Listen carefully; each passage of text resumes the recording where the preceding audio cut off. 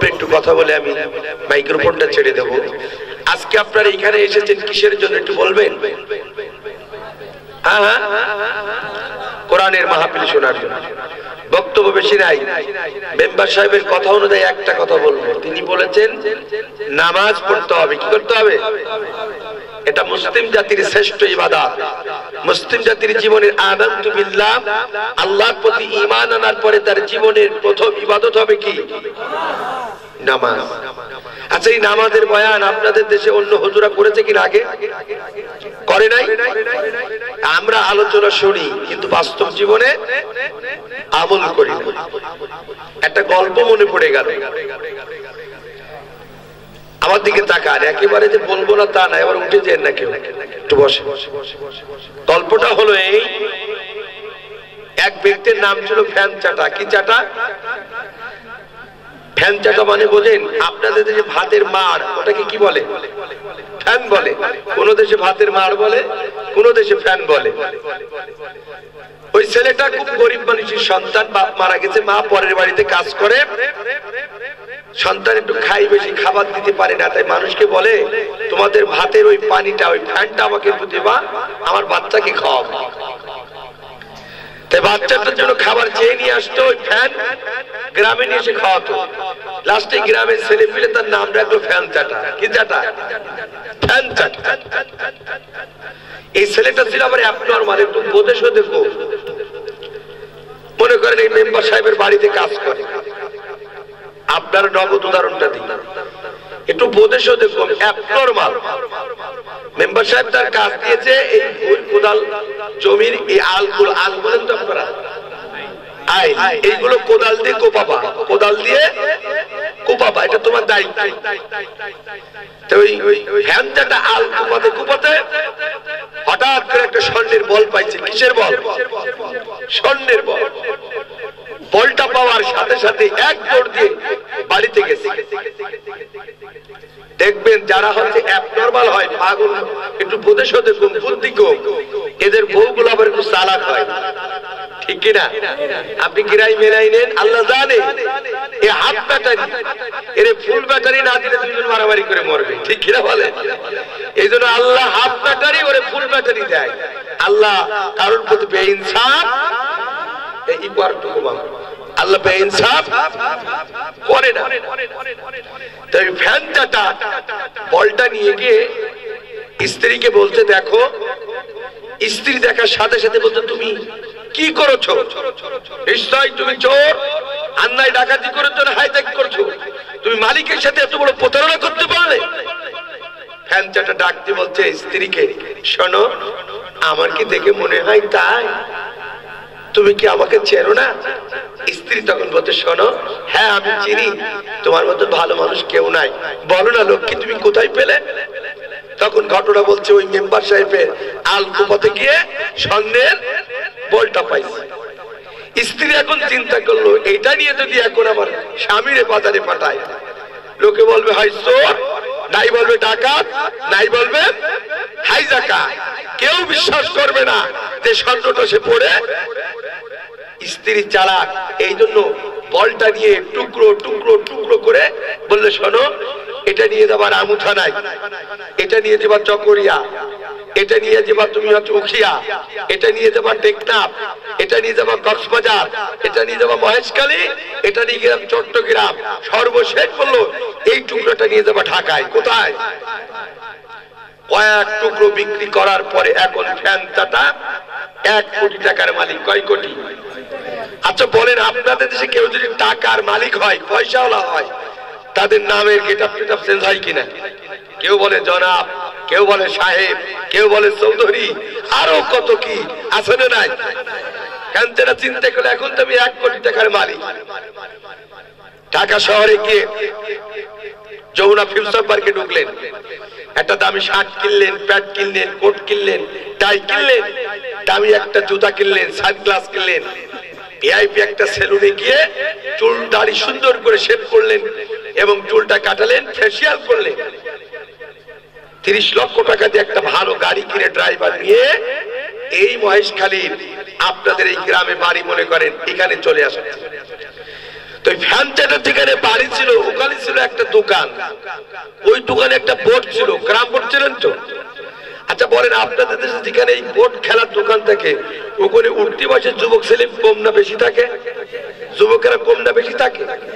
বেশি থাকে। ফ্যানটাটা সেই না দামি গাড়ি নিয়ে এসে দোকানের সামনে ব্রেক দিয়েছে, গ্রামের যুবক ছেলে পিলে বলার এত সুন্দর গাড়ি নিয়ে কি আসলো, কোন নেতা আসলো, হঠাৎ করে সেই না গেট খুলেছে। কিছু কিছু যুবক ছেলে পিলের আবার এই মুখের লাইসেন্স থাকে কম, ঠিক কিনা? যেই না গেট খুলেছে অমনি করে একজন বলে, এই যে দিকে আমাদের ফ্যানটাটা, এই যে দিকে আমাদের ফ্যানটাটা।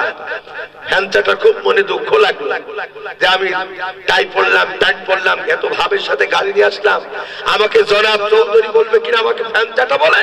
দাঁড়া, এই ইউনিয়নের চেয়ারম্যান সাহেবের কাছে কি বললেন, চেয়ারম্যান সাহেব আমি আপনার এত নম্বর ওয়ার্ডে বাস করি, আমার নাম ফ্যানটাটা, আমার এই নামটাকে একটু পরিবর্তন করা যায়? চেয়ারম্যান বলল, বেটা এটা কোনো ব্যাপার হলো? 10 কেজি এই 10টা গরু 5টা খাসি জবাই করবি, ওর ইউনিয়নবাসীদেরকে দাওয়াত করবি, ওখানে তোর নামটা আমি পরিবর্তন করে দেব। ফ্যানটাটা আনন্দে 15টা গরু 10টা খাসি জবাই করবে। বাবুর্চি রান্না বান্না কমপ্লিট, খাওয়া দাওয়া শেষ। এরকম হাতের মজলিসে চেয়ারম্যান সাহেব মাইক্রোফোন নিয়ে বলছে, আসসালামু আলাইকুম সম্মানিত এলাকাবাসী, আপনারা যার বাড়িতে দাওয়াত খেলেন এই ব্যক্তির নাম হলো ফ্যানচাটা। আজ থেকে কেউ তাকে ফ্যানচাটা বলে ডাকবেন না, আমি তার নাম দিলাম আজ থেকে মধু চাটা। কি চাটা? এই জোরে বলেন, কি চাটা? মধু চাটা। ফ্যানচাটা 1 লাখ বলে চেয়ারম্যান সাহেব করলেন কি? আগে ছিল ফ্যান চাটা, এখন দিলেন মধু চাটা। সেই চাটাই থেকে গেল, আমার গরু ছাগল খেয়ে লাভ হইল কি? ভারতবর্ষের এই মহেশখালী থানার ভাইয়েরা, আবার এই কতটা বলার একটা যুক্তি আছে। সারা রাত বড় বড় উলামাদেরকে ডেকে নিয়ে এসে ওয়াজ শুনবেন, সকালবেলা যা যাবো যা, তা যাবো তা যা, তাই ওই ফ্যানচাটার মতো কোনো পরিবর্তন নেই। এই ওয়াজ শুনে আল্লাহর কসম 1 পয়সার দাম নাই। সামিনা ওয়া আতানা, রাসূলের সাহাবীদের বৈশিষ্ট্য ছিল সামিনা ওয়া আতানা, তারা শুনেছে এবং অনুগত করেছে, যার কারণে সাহাবীদের নামের পরে বলা হয় রাদিয়াল্লাহু তাআলা আনহু, রাদিয়াল্লাহু তাআলা আনহা। জোরে বলে ঠিক তবে কি?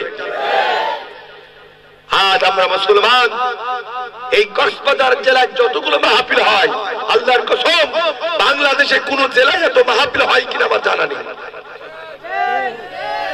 কিন্তু আমাদের মাহফিল বেশি, আমল কম। ঠিক না বেঠি? সামিনা ওয়া আতানা, আমরা শুনবো এবং আনুগত্য করব। যদি করতে পারি আল্লাহর কসম কাল কিয়ামতের ময়দানে এই আমার আপনার জন্য এই মাহফিল নাজাতের জরিয়া হবে। আমার আপনার জন্য এই মাহফিল কাল কিয়ামতের ময়দানে আল্লাহর কাছে সুপারিশ করবে। কথা বলে ঠিক কিনা? তাহলে আজকে আলোচনা যাই হোক, শুধু শুনবেন না মানবেন? কারা কারা মানবেন না 2 হাত তুলে আল্লাহকে দেখা তো, মানবেন না কারা কারা?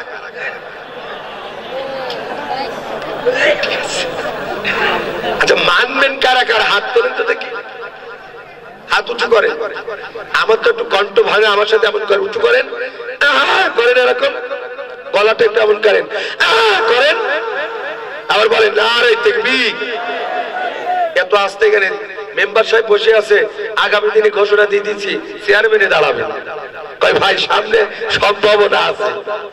আমি আজকে বলবো, আপনি মানুষদেরকে ভালোবাসবেন, হৃদয় দিয়ে মানুষদেরকে কাছে টানবেন, ভাতৃত্ব বন্ধন রাখবেন, দল মত নির্বিশেষে কে বিএনপি, কে জামাত, কে তবলিগ, কে চরমোনা, এটা নয়। স্থানীয় নির্বাচন হবে মানুষের ব্যক্তি এবং ভালোবাসার চরিত্রের মাধুর্যতার মধ্য দিয়ে। কথা বলে ঠিক কিনা? কথা বলে ঠিক তবে ঠিক। যদি এই কাজটা করতে পারেন, 2 বারের মেম্বার, আগামী দিনে সফল চেয়ারম্যান হবে। ঠিক কিনা? রাগ করলেন?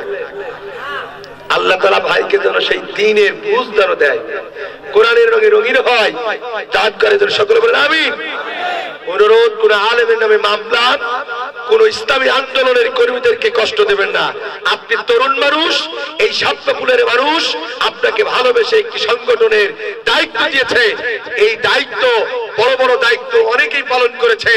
আজ প্রধানমন্ত্রী শেখ হাসিনার লাল কার্ড পেয়ে যুবলীগের সভাপতি ওমর ফারুক আউট, ক্যাসিনোর ব্যবসার মালিক সম্রাট কি কোথায় আজকে আউট, একমাত্র চরিত্রের মাধুর্যতা দিয়ে মানুষের হৃদয় কেড়ে নেবে। পৃথিবীর কোনো মানুষ আপনার ক্ষমতা কেড়ে নিতে পারবে না। কথা বলে ঠিক কিনা? আল্লাহ যেন সেই সুযোগ আমার ভাইকে দেয়। সকলে বলে না আমি। আসুন একটু তাকবীর দিয়ে বলে নারে তাকবীর। আল কোরআনের আলো, জোরে আল কোরআনের আলো, নারে তাকবীর। আল কোরআনের আলো সংসদে চালো, আল হাদিসের আলো সংসদে চালো, নারায়ে তাকবীর। কোরআন আছে যেখানে, কোরআন নাই যেখানে, নবী আছে যেখানে, নবী নাই যেখানে। ভূমিকা ছাড়াই অনেক কথা বলে ফেললাম। আমি যে কথাটি বলবো সেটা দুইটি কথা বলে শেষ করবো। এই কোরআন পৃথিবীতে আল্লাহ তাআলা কেন পাঠিয়েছে আপনারা কেউ কি জানেন? বলেন তো কেউ একজন। আমি বলে দিই, অনেকে বলতে পারছেন না। কোরআন এসেছে চুমা খাওয়ার জন্য, ঠিক কিনা? হ্যাঁ, ঝাড়ফুঁকের জন্য, তাবিজ কবজ করার জন্য। কোরআন বুকের মধ্যে আদর করার জন্য, এই কোরআন আদর করার জন্য না, বাড়ির তাকের উপরে তুলে রাখার জন্য, মাদ্রাসায় রাখার জন্য, মসজিদে ঘরের মধ্যে রাখার জন্য। কোরআন পৃথিবীতে কেন এসেছে গোটা বিশ্বের মুসলমানদেরকে আজকে জানা দরকার। আজ মুসলমান ভুলে গেছে কোরআনকে তাবিজের কিতাব বানিয়েছে, কোরআনকে চিবা খাওয়ার কিতাব বানিয়েছে। কোরআন মুসলমান আজকে ঘরের তাকের উপরে সুন্দর করে যত্ন করে তুলে রাখার জন্য মনে করেছে এর জন্য বুঝি আল্লাহ দুনিয়াতে পাঠিয়েছে। কিন্তু আল্লাহ কি বলছে? না, দলিল হলো এই। কণ্ঠ দিয়ে বলতে পারছি না, ছোট কথা বলি। আল্লাহ তাআলা সূরাতুল ইব্রাহিমের ১ম নম্বর আয়াতের মধ্যে বলছে, ও পৃথিবীর মানুষেরা, আমি এই পৃথিবীর মধ্যে কোরআনুল কারীমকে দুনিয়ার মধ্যে প্রেরণ পাঠিয়েছি মিনাজ যুলুমাতি ইলান নূর, অন্ধকার থেকে মানুষগুলোকে আলোর পথ দেখানোর জন্য। জোরে বলেন সুবহানাল্লাহ।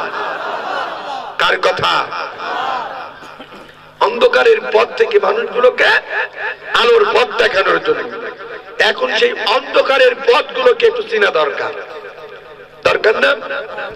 অন্ধকারের পথ হচ্ছে শিরকিয়াতের পথ, অন্ধকারের পথ হচ্ছে বেদাতের পথ, অন্ধকারের পথ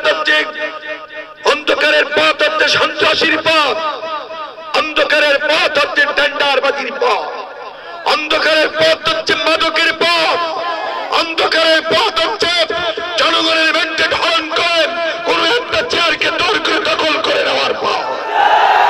অন্ধকারের পথ হচ্ছে মাদকের পথ। কথা বলেন ঠিক কিনা? এগুলো কে বলেছেন? কোথায় বলেছেন? আল্লাহ তাআলা বলছেন শিরকিয়াতের পথ, বেদাতের পথ, সন্ত্রাসীর পথ, মাদকের পথ, ধর্ষণের পথ, ইফটিংয়ের পথ, এগুলো সব হচ্ছে অন্ধকারের। এই পথগুলো থেকে জাতিকে মুক্তি দেওয়ার জন্য আল্লাহ তাআলা বলছেন মিনাজ যুলুমাতি ইলান নূর, আমি আল্লাহ তাআলা কোরআন নামক কিতাব দুনিয়ার মধ্যে পাঠিয়েছি। সুবহানাল্লাহ বলবেন না? 2 নম্বর, এই কোরআনের বিধান মানলে দুনিয়াতে শান্তি হয় না অশান্তি বাড়ে? জোরে বলেন। দলিল নিয়ে যান। আল্লাহ কি বলছেন? আল্লাহ রাব্বুল আলামিন এই কোরআনুল কারীমের সূরাতুল বাকারার 38 নম্বর আয়াতের মধ্যে বলছেন, ও পৃথিবীর মানুষেরা, আমি আল্লাহ পাক রব্বুল আলামিন যেই কোরআন নামক কিতাব পৃথিবীর মধ্যে প্রেরণ করেছি, এই কোরআন যদি কোনো মানুষ ব্যক্তিগত জীবনে, পারিবারিক জীবনে, সামাজিক জীবনে, রাজনৈতিক অঙ্গনে, আন্তর্জাতিক পরিমণ্ডলে, প্রতিটা সেক্টরে যদি আমার এই কোরআনের বিধান যদি একজন মানুষ মেনে নেয়, ওই মানুষগুলোর দুনিয়ার মধ্যে শান্তি হবে, অশান্তি জিন্দেগিতে হবে না। কার কথা?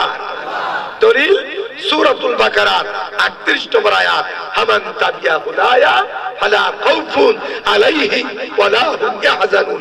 আল্লাহ তাআলা বলেন, ও পৃথিবীর মানুষেরা, আমি যে কোরআন পৃথিবীতে পাঠিয়েছি, এই কোরআনের বিধান যদি মেনে নাও, দুনিয়াতে চিন্তা এবং টেনশন মুক্ত থাকবা।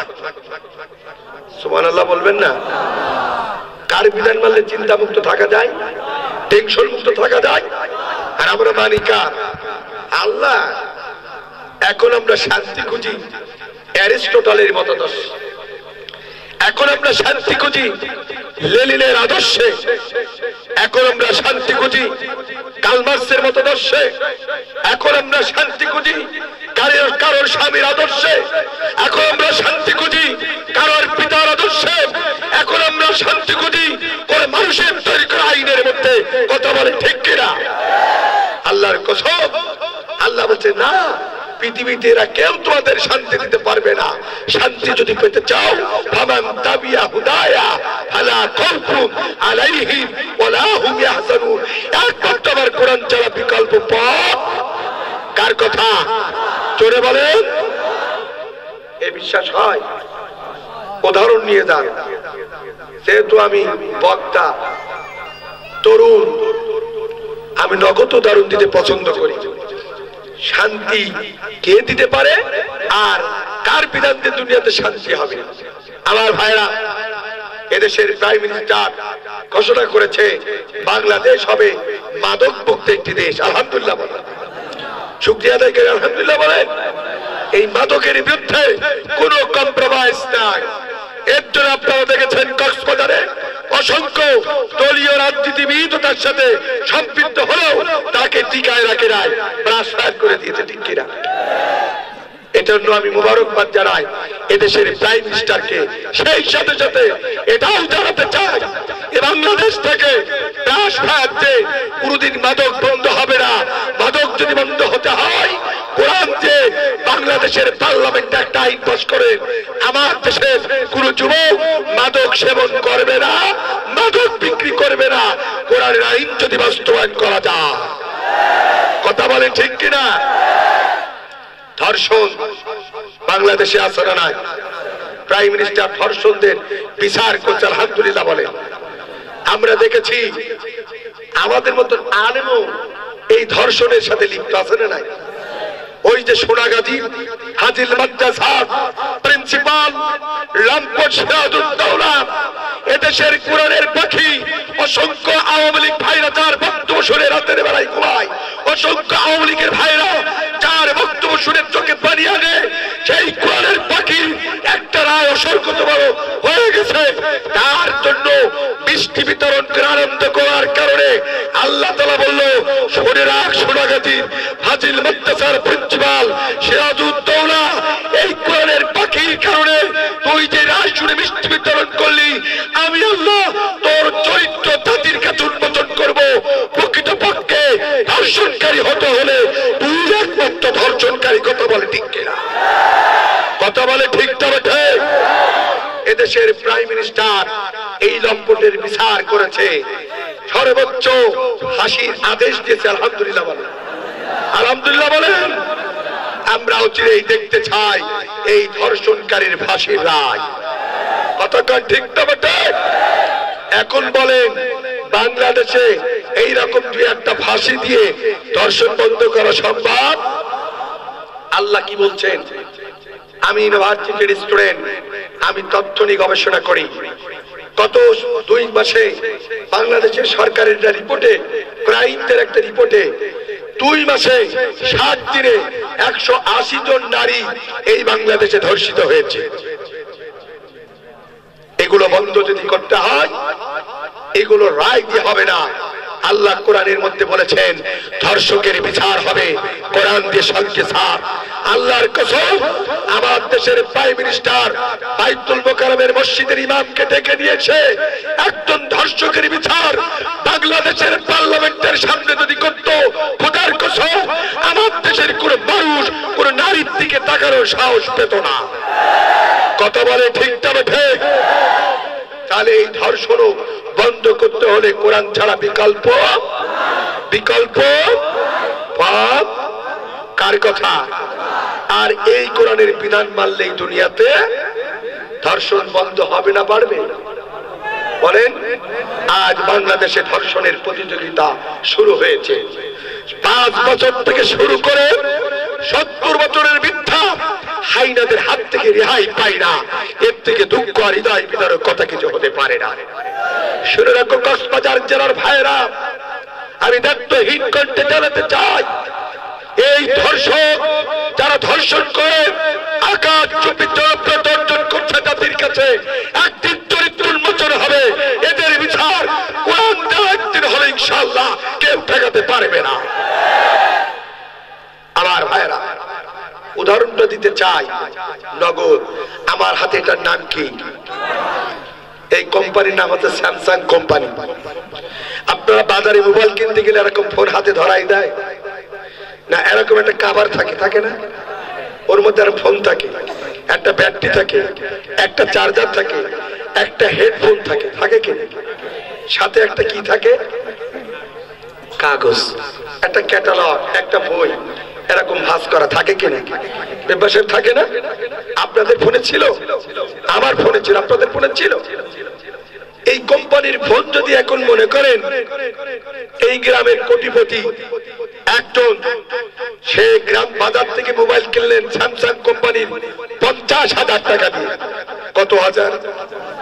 গ্রামে এসে বলছেন, আই গ্রামের ছেলেরা, আমি আমার বাপের টাকায় মোবাইল কিনেছি, আমি এই মোবাইলের কোম্পানির আইন মানি।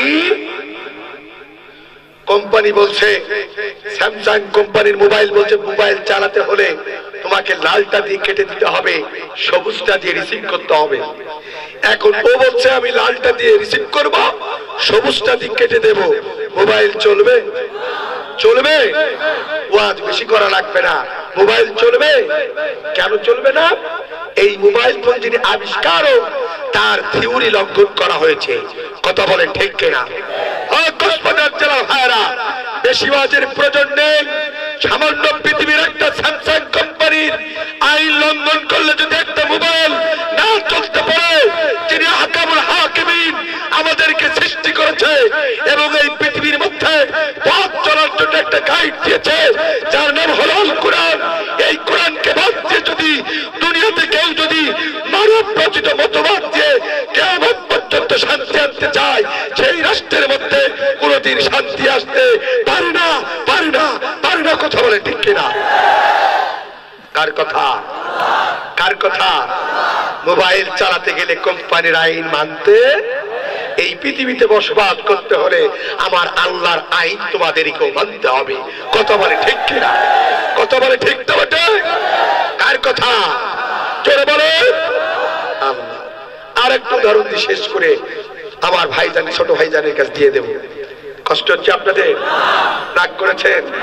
প্রাণ করে ওয়াদা দিলাম, আমি বেঁচে থাকলে তোদের মাহফিল করে দেবো। ছোট ভাই, টেনশন করে 1 টাকাও লাগবে না তোদের আগামী দিন ইনশাআল্লাহ।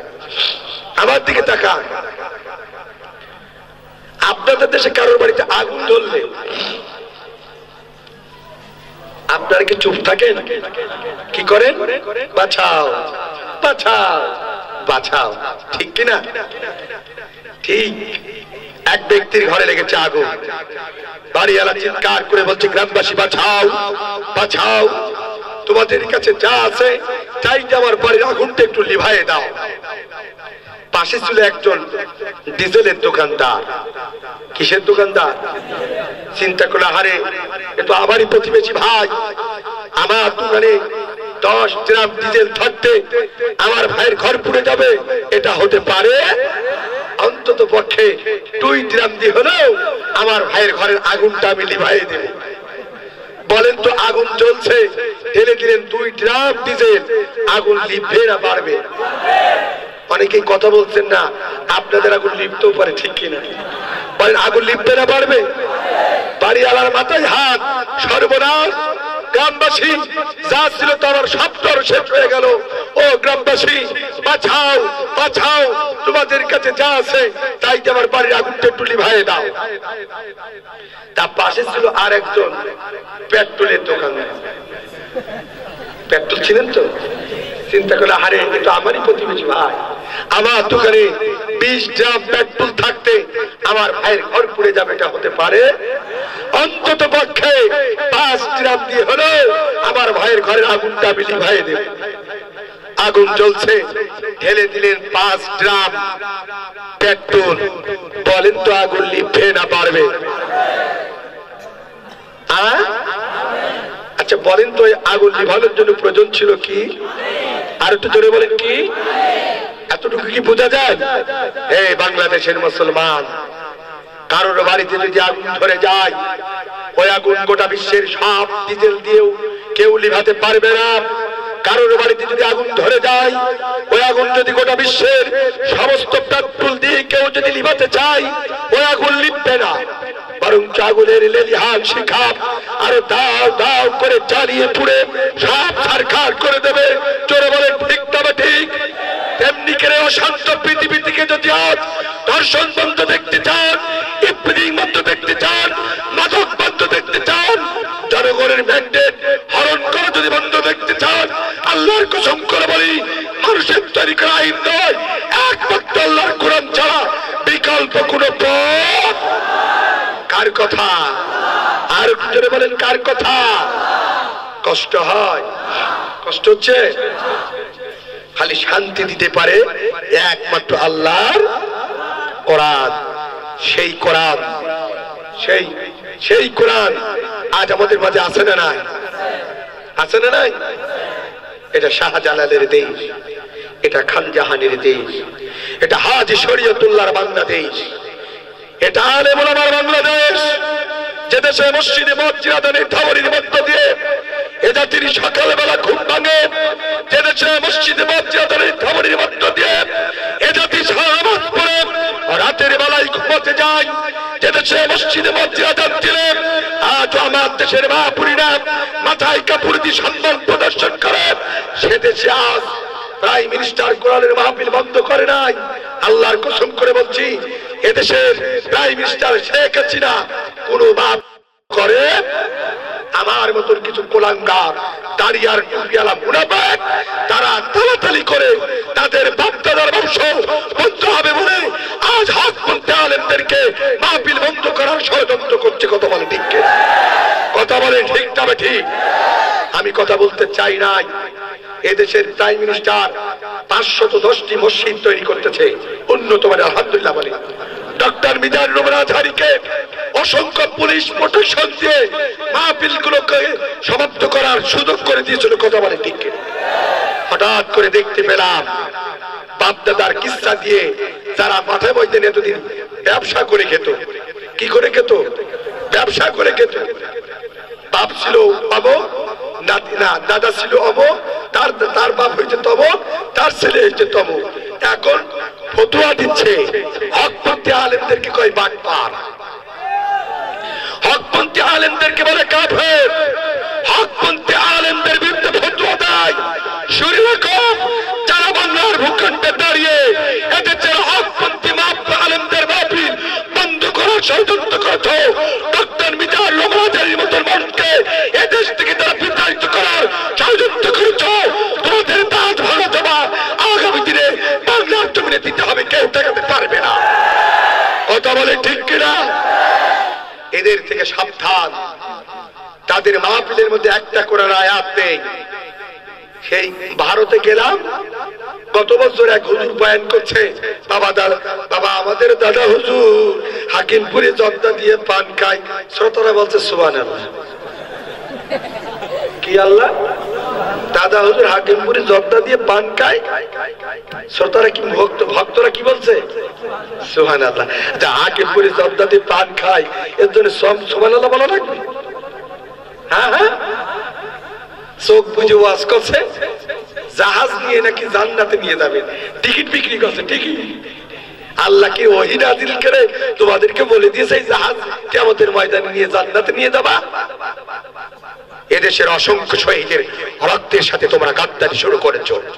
এদেশের তরুণদের যারা এদেশ ইসলামী আন্দোলন করতে গিয়ে হাত হারিয়েছে, বুকের তাজা রক্ত দিয়েছে, শাহাদাতের নজরানা দিয়ে যারা বাতিলের কাছে আপোষ করে নাই, মাথা নত করে নাই, তোমরা তাদের বিরুদ্ধে ষড়যন্ত্র করছো, তাদের বিপক্ষে কথা বলছো। তুমি কোন পন্থী, তুমি কত নম্বর মুসলমান এদেশের মানুষ বুঝতে পেরেছে। কথা বলে ঠিক কিনা? আরো তো বলে ঠিক। আমি আর বেশি কিছু বলতে চাই না। পরিশেষে আপনাদের কাছে দোয়া নিয়ে এতটুকুই বলবো, যে আলেম কোরআন দিয়ে কথা বলবে, হাদিসের রেফারেন্স দিয়ে কথা বলবে, আমরা তাদের কথা শুনবো। কোন বাপ দাদার কিচ্ছা কাহিনীর সময় বাংলাদেশে এখন নাই। বাপ দাদার কিচ্ছা কাহিনীর শেষ কোরআন হাদিসের বাংলাদেশ। কথা বলে ঠিক কিনা? আগামী দিনে বিজেপির বেশে ডক্টর মিজানুর রহমান আসবে, আল্লামা তারেক মনোয়ার কক্সবাজারের মাটিতে পীরের বেশে আসবে। কোন বাজার পূজারী, কোন ভণ্ড কিতার মানুষ, কোন মুনাফিক এই বাংলার জমিনে তাদের ঠেকাতে পারবে। কথা বলে ঠিক কিনা? সকলের সুস্বাস্থ্য কামনা করে আজকের মতন আপনাদের কাছে দোয়া চাচ্ছি। কথা বলার ইচ্ছা ছিল, বলতে পারবো না, যা বলেছি আল্লাহ যেন আমাকে এরপর আপনাদেরকে আমল করার তৌফিক দান করুন। সকলে বলেন আমিন। আমি আবারও ওয়াদা দিলাম কমিটি, মাইক এত সুন্দর মঞ্চ কক্সবাজার অনেক মাহফিল করে পাই না, এত সুন্দর ব্যবস্থা আমি পাই না। তোদের রুচি আছে ছোট ভাই বা বড় ভাই যারা আছে, আপনাদের অনেক রুচি। মেম্বার সাহেবের এলাকার মানুষদেরকে মোবারকবাদ জানাই, আল্লাহ মাহফিলকে কিয়ামত পর্যন্ত কবুল করুন। তিনি বলেছেন, হুজুর আমি আউলি করতে পারি, আমি মাহফিলের বাধা দিন। আলহামদুলিল্লাহ বলে এই এলাকার প্রশাসনদেরকে, আউলিক ভাইদেরকে মোবারকবাদ জানাই যারা মাহফিলের অনুমতি দিয়েছেন। এরকম মাহফিল যেখানে হবে আপনারা সহযোগিতা করবেন। কোন দালালের কথা শুনে কোন মাহফিল বন্ধ করবেন না। যেটা মাহফিল বন্ধ করার জন্য আপনার কাছে যাবেন, মনে করবেন সেই ব্যক্তি আপনাদের নির্বাচনের ক্ষতি করার জন্য আসছে, সেই ব্যক্তি আপনার আগামী দিনের স্বার্থকে নষ্ট করার জন্য আসছে। কথা বলে ঠিক কিনা? আল্লাহ সুযোগ দিক। আমিন। আসসালামু আলাইকুম ওয়া রাহমাতুল্লাহ।